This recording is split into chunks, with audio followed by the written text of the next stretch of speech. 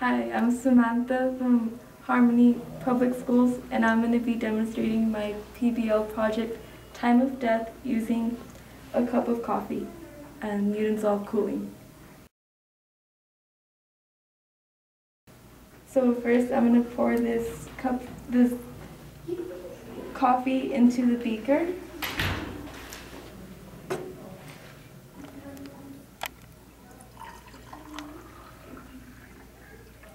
And then I'm going to check its temperature. And you should also keep in mind that the surrounding temperature on the thermostat is 73 degrees Fahrenheit. Right now the temperature is 152 degrees Fahrenheit.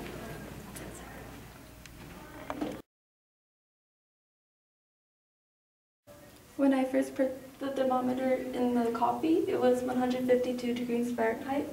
After a minute, it was 145 degrees Fahrenheit. At 2.34 minutes, it was 139.6 degrees Fahrenheit. And the surrounding temperature of the room is 74 degrees Fahrenheit. So from there, I'm going to use these time intervals to see how long it'll take for this cup of coffee to cool down to room temperature.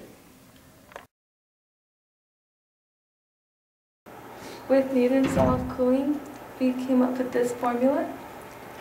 And as you can see, it's an exponential decay because the temperature is dropping.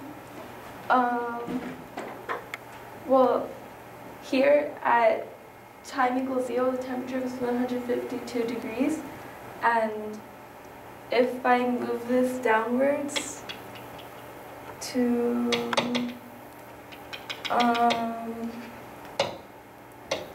5 minutes, it's 123 degrees Fahrenheit, and after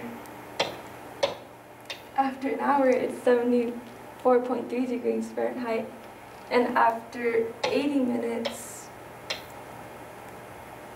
it gets to 74 degrees. So it will take about 80 minutes for the coffee to cool down to room temperature.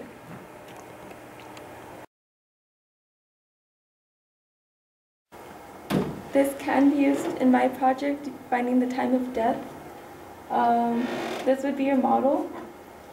The only thing is that you're going backwards. So you have the time, the temperature the body was found in at the time you went, but the only thing is that you'd be going backwards because you're trying to find the time that they died, not the time they cooled down to room temperature.